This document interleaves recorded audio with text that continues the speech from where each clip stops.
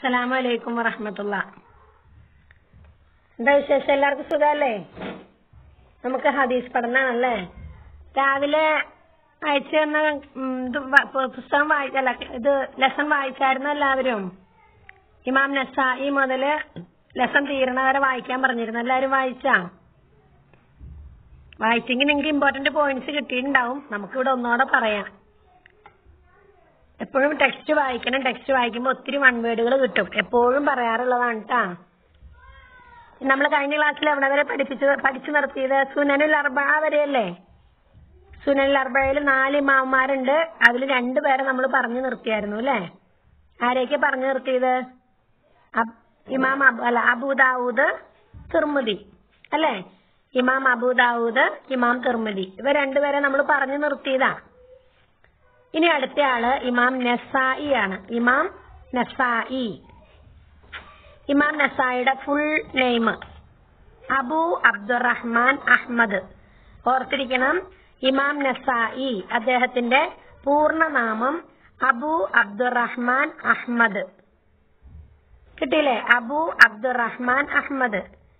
ഇനി അദ്ദേഹം ഹിജ്റ 214 നസ എന്ന, അതായത് തുർക്കിസ്ഥാനിലെ ഒരു പട്ടണത്തിന്റെ പേരാണ് നസ. ഈ പട്ടണത്തിലാണ് അദ്ദേഹം ജനിച്ചത്.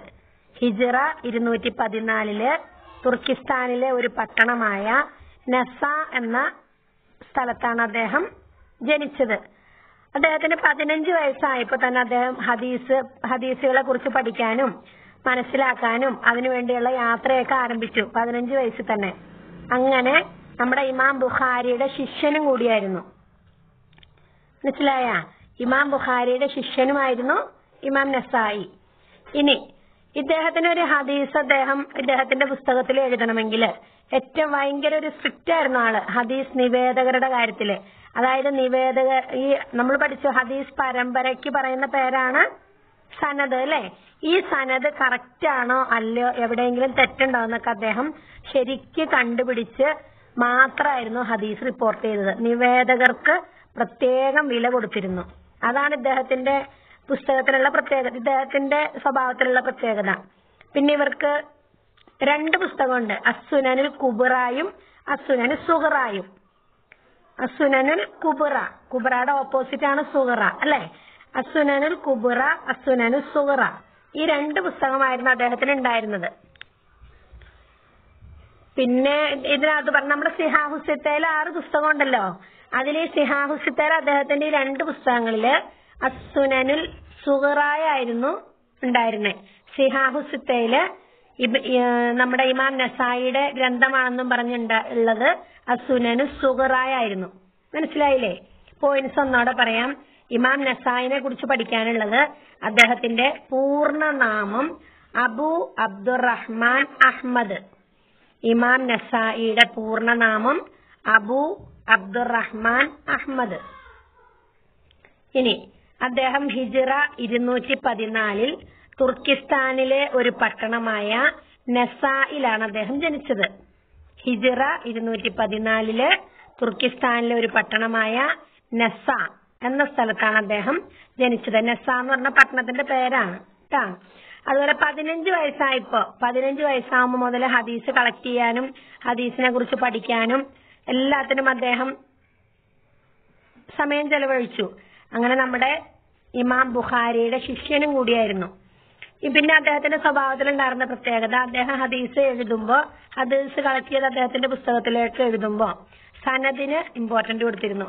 സനദിന് ആ നിവേദക പരമ്പരയിൽ തെറ്റുണ്ടോ ശരിയുണ്ടോ എന്നൊക്കെ അന്വേഷിച്ചിട്ട് മാത്രമായിരുന്നു സനദ് എഴുതിയിരുന്നത്.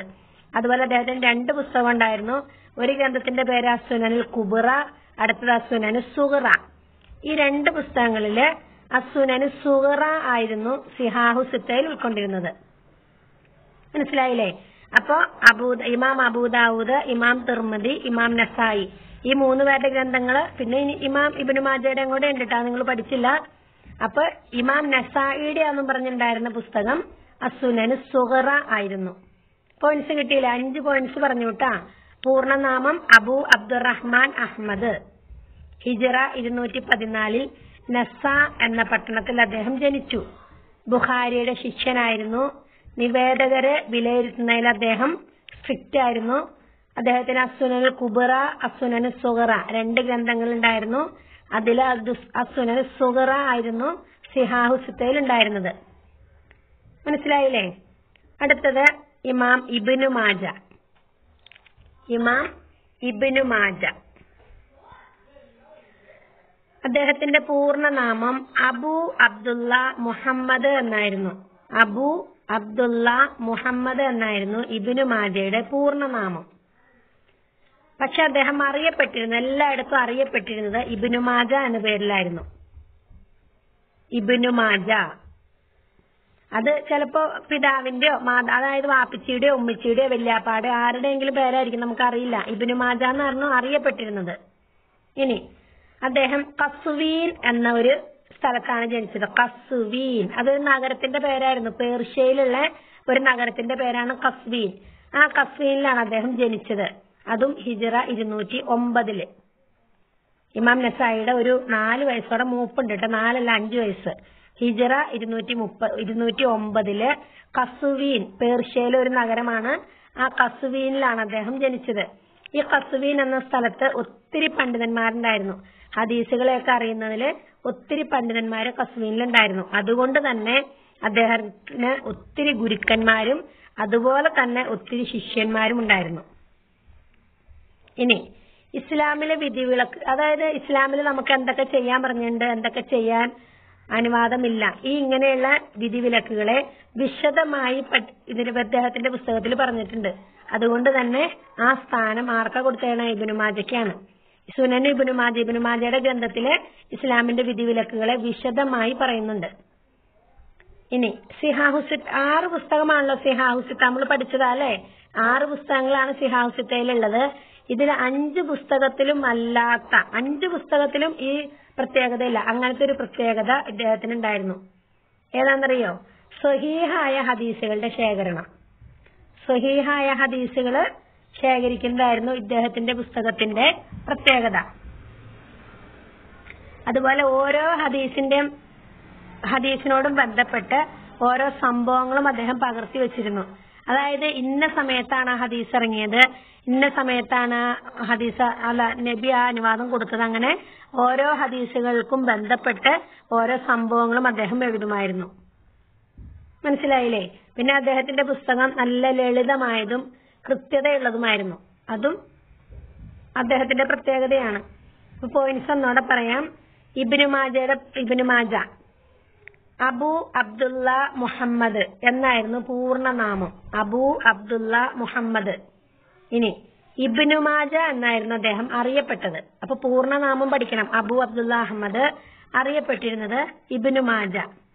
പിന്നെ ഹിജ്റ 209 കസ്വീൻ എന്ന നഗരത്തിലാണ് അദ്ദേഹം ജനിച്ചത്.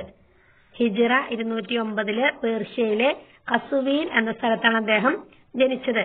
അദ്ദേഹത്തിന് ധാരാളം ഗുരുക്കന്മാരും ശിഷ്യന്മാരും ഉണ്ടായിരുന്നു. പിന്നെ ഇസ്ലാമിലെ വിധിവിലക്കുകള് വിശദമായി പറയുന്ന സ്ഥാനം ഇദ്ദേഹത്തിന്റെ അസുനനു ഇബ്നു മാജയ്ക്കുണ്ട്. അതായത് ഇദ്ദേഹത്തിന്റെ പുസ്തകത്തിലുണ്ട്. എല്ലാ വിധിവിലക്കുകളെയും പറ്റി വിശദമായി പറയും. അതുപോലെ സ്വഹീഹായ ഹദീസുകളുടെ ശേഖരണം, അതായിരുന്നു അദ്ദേഹത്തിന്റെ പുസ്തകത്തിന്റെ പ്രത്യേകത. അതിനോടൊപ്പം തന്നെ ഓരോ ഹദീസുമായി ബന്ധപ്പെട്ട് ഓരോ സംഭവങ്ങളും അദ്ദേഹം എഴുതിയിരുന്നു. പിന്നെ അദ്ദേഹത്തിന്റെ ഗ്രന്ഥം നല്ല ലളിതം, അതായത് പഠിക്കാനൊക്കെ ഈസി ആയിരുന്നു. മനസ്സിലായില്ലേ? ഇനി നിങ്ങളുടെ പുസ്തകത്തിലെ പേജ് നമ്പർ 55 റോസ് കളർ ബോക്സിൽ 3 പോയിന്റ്സ് കിടക്കുന്നുണ്ട്. ശരിക്കും പഠിക്കണം. എന്താ അത്?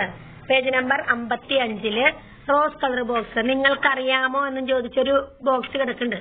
നിങ്ങൾ കണ്ടോന്ന് നോക്കിയേ. പേജ് നമ്പർ 55 നിങ്ങൾക്കറിയാമോ, ആ ഹെഡിങ് കണ്ടില്ലേ?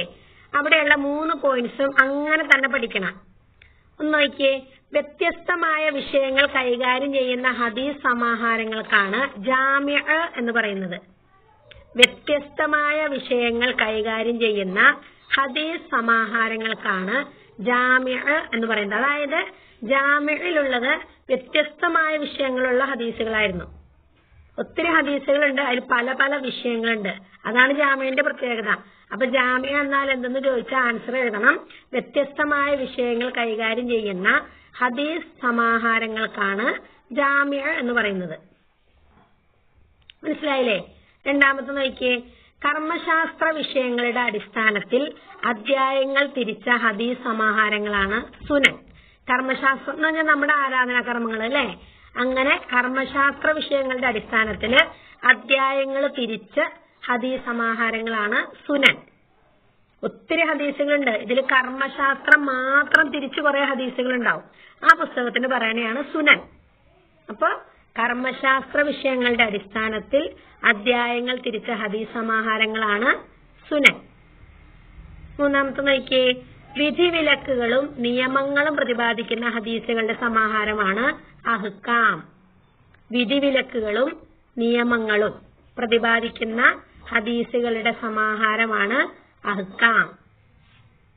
ഓക്കെ, ഒന്നോട് നോക്കിയോട്ടാ. വ്യത്യസ്തമായ വിഷയങ്ങൾ കൈകാര്യം ചെയ്യുന്ന ഹദീസ് സമാഹാരങ്ങൾക്കാണ് ജാമിഅ എന്ന് പറയുന്നത്. കർമ്മശാസ്ത്ര വിഷയങ്ങളുടെ അടിസ്ഥാനത്തിൽ അധ്യായങ്ങൾ തിരിച്ച ഹദീസ് സമാഹാരങ്ങളാണ് സുനൻ. വിധിവിലക്കുകളും നിയമങ്ങളും പ്രതിപാദിക്കുന്ന ഹദീസുകളുടെ സമാഹാരമാണ് അഹ്കാം. ഇത് മൂന്നും പഠിച്ചിരിക്കണം. അതിനോടുകൂടെ നിങ്ങളോട് പറയാനുള്ളത്, നമ്മുടെ ഒന്നാമത്തെ ചാപ്റ്റർ തീർന്നു അല്ലെ, ഒന്നാമത്തെ ലെസൺ തീർന്നു. ഒത്തിരി വൺ വേർഡ് വന്നിട്ടുണ്ട്. അപ്പൊ നിങ്ങൾ ഓരോരുത്തരുടെയും ഹെഡിങ് എഴുതിയിട്ട്, അവരെ പറ്റി ഞാൻ പഠിപ്പിച്ചപ്പോ പറഞ്ഞു തന്നിട്ടുണ്ടാവും, ഓരോരുത്തരുടെയും ഹെഡിങ് എഴുതിയിട്ട് അവരെ കുറിച്ച് ഒരു കുറഞ്ഞത് 5 സെന്റൻസെങ്കിലും എഴുതണം. അതിനനുസരിച്ച് കുറിപ്പ് എഴുതുക എന്ന് പറഞ്ഞ് നിങ്ങൾക്ക് ഏത് ഇമാമിനെ ചോദിക്കണമെന്ന് അറിയില്ല.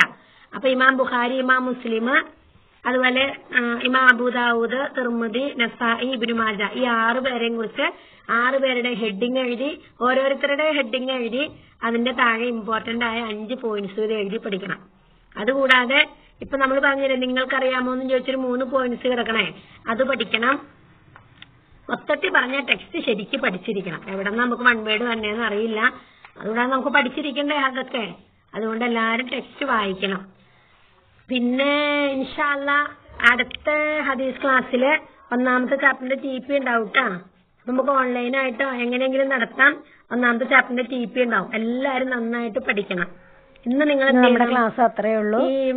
കഴിഞ്ഞ ദിവസം ഒരു കാര്യം ചെയ്യും, ഇമാം ബുഖാരി, ഇമാം മുസ്ലിം, ആ 2 പേരെ കുറിച്ച് ഒരു ഷോർട്ട് നോട്ട് എഴുതിയിട്ട്, ഒരു കുറിപ്പ് എഴുതിയിട്ട് എനിക്ക് അയച്ചു തരുമോ? നമുക്ക് ഇൻഷാ അല്ലാഹ് ഞായറാഴ്ചക്കുള്ളിൽ അയച്ചു തരണം. ഓക്കെ, അസ്സലാമു അലൈക്കും വറഹ്മത്തുള്ളാഹി.